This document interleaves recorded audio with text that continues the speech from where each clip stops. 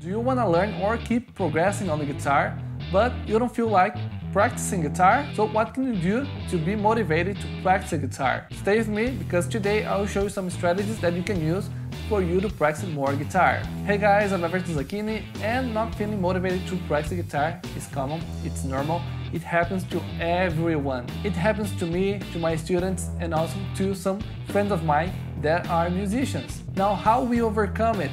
How we keep practicing or keep motivating to be practicing guitar? So the first step actually is to practice even when you don't feel like it.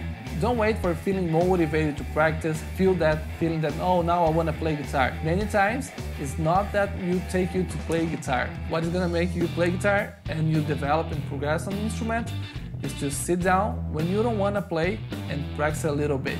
And one thing that you need to have is the consistency. For you to keep improving, the consistency will be very important. Doing things even when you don't want to do it. All of us will procrastinate in some degree. Some people will do more than the others. It depends on the personality, but everyone, some moment, will procrastinate. But there's one thing that you can do to overcome it. You know that discomfort that you have when you think about practicing, but you just don't want, you feel uncomfortable. Researchers discovered that after you start to doing something that you don't want, that uneasiness, soon after you start to do that, you disappear. It's just a matter of time. So if you don't feel like to play, you don't have the motivation, if you sit down with that discomfort, after a while that you start to practice, you'll be feeling more comfortable, that uneasy will disappear, and then you can just keep practicing. So this is one way that you start to overcome this feeling of not practicing. Don't rely on motivation and on willpower. These two things usually won't get you to keep going, to get progressing. We're going to talk about things that will be more effectively for you to keep progressing and be able to practice more. Now, when you sit down to practice, if you just play aimlessly, it'll be really hard for you to get somewhere. Do you know that quote? If you don't know where you're going, any road will get you there. This is about the goals. To have goals, will help you to keep the focus on what you want to get, and also will help you with the motivation. You can have a very simple goal at the beginning, and then you start to have different goals.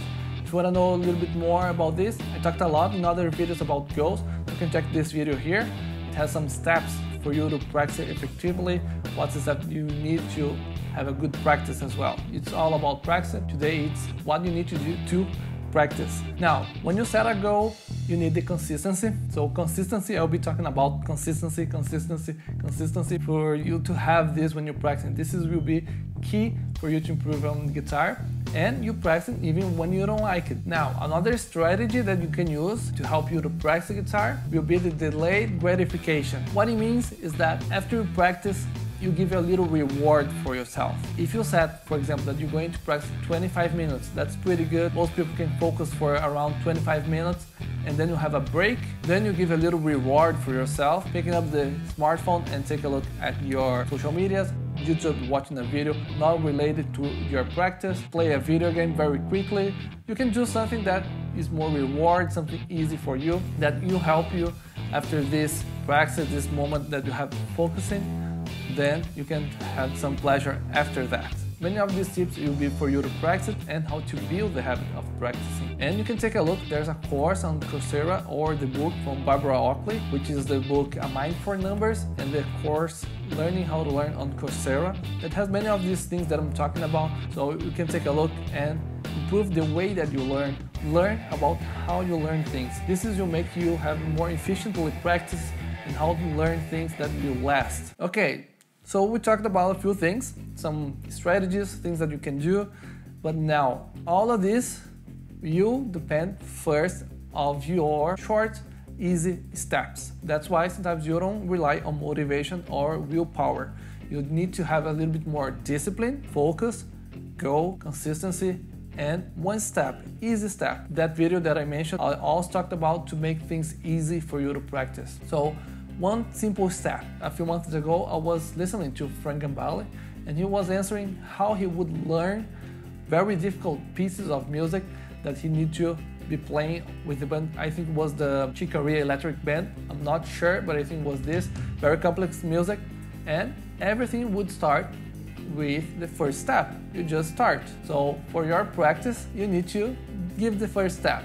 And remember, so you need to make it easy. Another thing that I talked about is to get your guitar out of the bag in an easy way that you can access it, and modificate some habits that you could have. For example, the habit of sit down on a couch and watch TV. Instead of you have the remote nearby, you can substitute. Get your guitar next to the couch, very easy to access. Get your remote, put in a drawer far away and without the batteries. And this way you are making one habit more difficult, that you have to think and you have lots of movements, lots of actions for you to do it, and then you have the guitar at your side. Then you can set a moment for you to practice. When I get to the couch, I will practice the guitar and then I will watch TV. And this way you start to modify and substitute your habits and also attach a habit to the other. Instead of you sit down and watch TV, that's your habit. Sit down on the couch, first habit. Second habit, watch TV. Then you modify. First, sit down on the couch. Second habit, get the guitar and practice. Very simple step, make it easy. If you want to change a habit, you need to make the new habit that you want to form easier to access. And if you want to get rid of a bad habit, you do the opposite. You just make it more difficult to access. All these things, as I mentioned before, some people will be easier to take these steps than the others. It depends on traits of personality. Some people will be more harder to build the habit. Some people will be very easy. So it's important that you understand a little bit more about yourself and how this will influence your habits. The next strategy is design your environment. Here I give an example how you design your environment. If you have your guitar far away, hard to access, it will be harder for you to develop the habit. So once you get your guitar close to your couch or close to your desk that you use to study, you start to design your environment. Your environment also will be really important for you to develop the new habit. So when you start to moving things and design the way that you will be more efficient, your environment will make a lot of difference for you. For example, I'm shooting this video right now and it's everything close to me. I have the lights close, I have my computer close, my guitar is at hand, the amplifier is right here. So everything is set up that you can pick up my guitar and practice. If I want to shoot a video, I just set up the equipment very quickly. So I start to design my environment. One more element, enjoy the journey. Part of the process of learning is to enjoy the process of learning. Sometimes we don't look at the process, we just look at the result and we don't see all the steps that someone needs to achieve something. And celebrate your small victories. You can put a really high goal, but during this process, try to find the small victories that you have and celebrate that. Think as 1 week that you don't know any scale and the next week you know one pattern of the scale. This is a small victory, you already learned something. Maybe it's that song that has 3 chords that you couldn't learn, now you're able to play it. It can be a very hard song like a Dream Theater song that you just learned 3 bars of the song. This is a small victory. Instead of you think about all the process, all the results, so you can have that goal. You want to learn the Dream Theater song with 6 minutes, lots of hard parts, but you need to take the first step and you celebrate the small victories, give you a little reward for yourself when you learn 1 bar, 2 bars, 3 bars of the song. When you identify these small victories, this is also will help you to keep motivated. So these strategies that I'm showing you will help you to be motivated, and when you're not feeling motivated, then you work with the discipline and focus to achieve your goal. The last thing to talk about on this video is your approach to practice. A tip for you when you're practicing is to start with the hard stuff first. If you're learning a new scale, you need to memorize all the patterns throughout the fretboard.